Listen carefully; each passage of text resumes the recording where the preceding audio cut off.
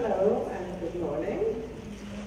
I'm proud to be here in Poland. It's my first time. And I wanted to talk to you something about to encourage media literacy in schools of Reinhard Poetidates, that's the red one in Germany, and the key success factors. And in my presentation, it will be structured in 3 parts. At first, I want to talk to you something about the 10-point program. You can look behind the pointer on it too. Yeah, there. Media literacy to schools, that's the first part. Then I want to talk something about the success of the program and what's more important, the key success factors. And at the end, I only show 2 spotlights, 3 or 4 spotlights of some schools with best practice. But before we begin, I want to talk with you about a very important thing, because every people talk about media literacy, and 5 years ago I found 2 sentences of Austrian politician from the European Parliament, and there was the sentence, media literacy is the ability to use the media to understand and to bring critical assessment to bear on it. And that's, in one sentence, all what some who talk about media literacy forget. They talk about, some people talk about use, we talked yesterday about the critical use and to be careful about the negative threats and something like this. But we talk also about the positive using of media, not only digital media. And that's what I like for the second sentences. The media offers opportunities to engage in worldwide communication, impart knowledge, and advance the development of democracy. And that's what yesterday, I don't know if I had the right speech, Pisowski, Jacek Pisowski talked about from the university. The sentence means what he said, that media is a tool at schools to build social skills. And that's what means for me the second sentences. Okay. Now, I think you have this in your head behind, because when I talk about the program, since 2011, the media literacy to schools is implemented. It's a 10-point program, which is the comprehensive and holistic development of media literacy for all stakeholders in school education, for students, for teachers, for parents, headmaster, and also school authorities. As my colleague Michael told you yesterday, it's also a very important stakeholder if you want to bring media literacy to schools. Now we will show the program.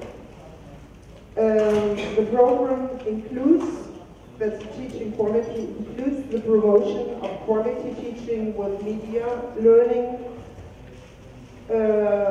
improve its content and methods as well, and also the strengthening of future-oriented teacher training the teacher, and further training of the teacher. That's the first point. And it's although we call it in Germany Jugendmedienschutz, the youth media data and consumer protection will be strengthened and supported in schools, especially by involving the parents. That's the 2 points more.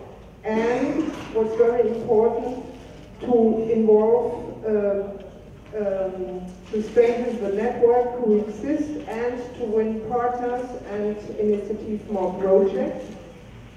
And the two rest of points, we give the schools hard and software, and we will develop some learning management systems for the school, I'll talk about later, and content server.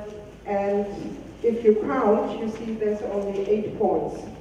There are 2 points more. There we have an educational server in Rana Palatinate. We developed them more, and it's not part of the education ministry. It's more the other ministry.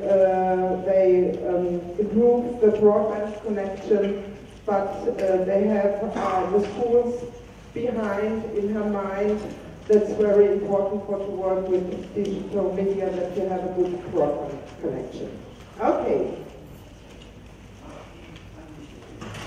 Now I want to show you the facts and the success of the program. We started 2007.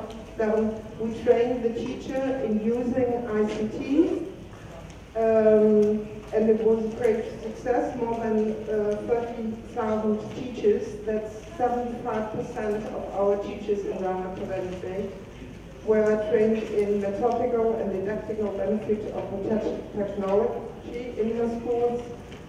Then more than 150 schools are ECDL, European Computer Driving License Test Centers, and more than 540 teachers are trainers, though that the students can make the ECDL.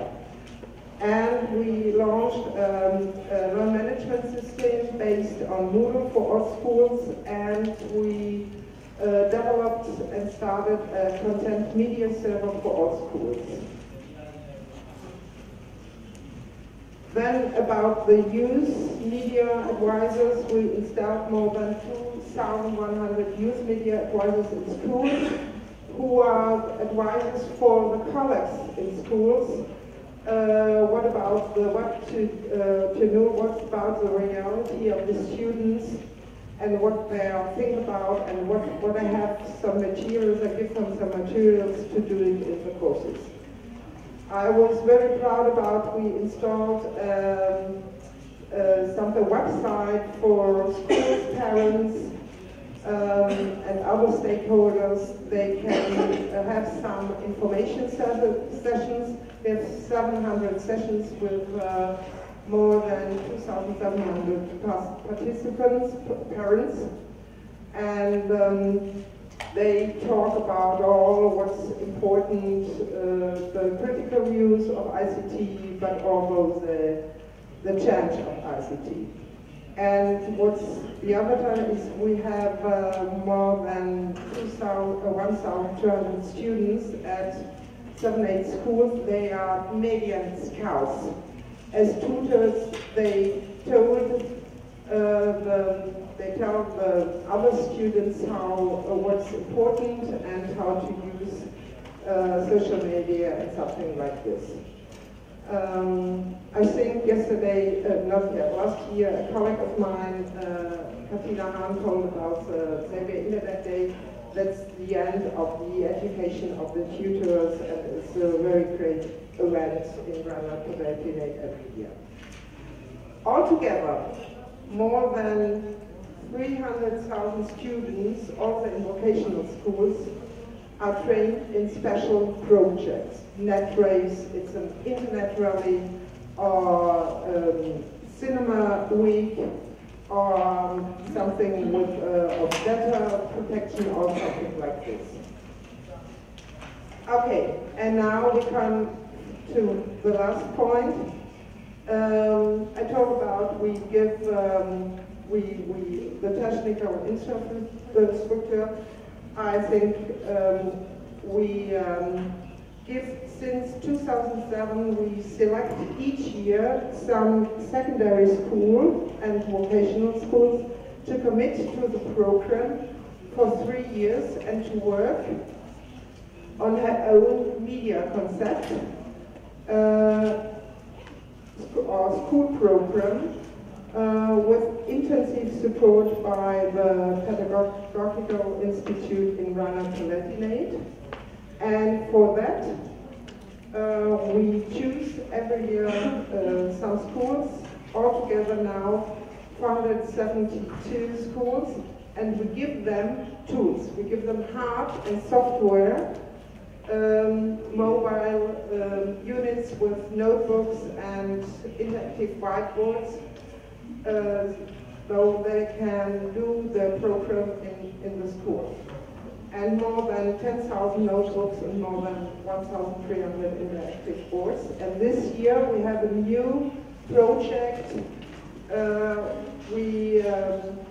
On 6 schools, they get tablets, and we test what about using tablets in the classroom. Altogether, that is the success.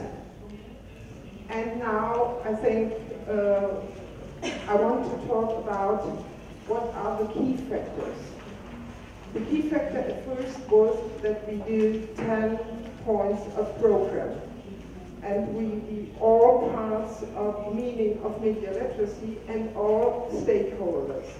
And one important point is that you have a network of stakeholders, not only in school, around in your country.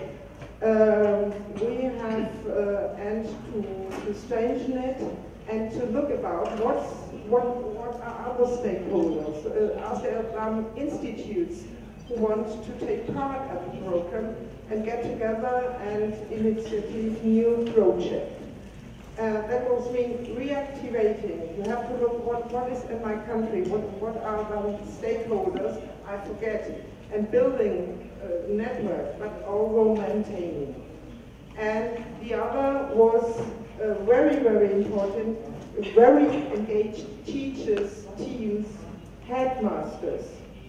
And that's very important. You have engaged, you have to have engaged people in the schools and around it. And that would mean dedicated professionals with team spirit. And you also have creating incentives for teachers and students to say, why will I do this? What's my profit? And the last one, I won't forget, but you see, I do it very, very small, but it's also important. But only the money. Without the other two, you have no chance. And I say about the money, it was an over 20 million euro program. And that will give us the possibility to give the hardware and to offer the other things to the schools. And 4 things I don't want to forget. You have people around the network who have the ideas and visions, and you have to have the motivation and what's very important, patience and patience. Yeah, it's a small way to get the big ship school to go in the way you want to go. Okay, I'm finished. Okay. The last one, in Rheinland-Palatinate, it was you have good basis activities in the past that I don't talk about because it's not important. I show you 4 examples. The first without the website, so I read 5 minutes. There's a media project, My Mobile. During 4 weeks, students were using the phone in mathematics for globe and angle. They make a photo safari on angle or shooting and editing videos on their own cell phones to explain angle or something like this.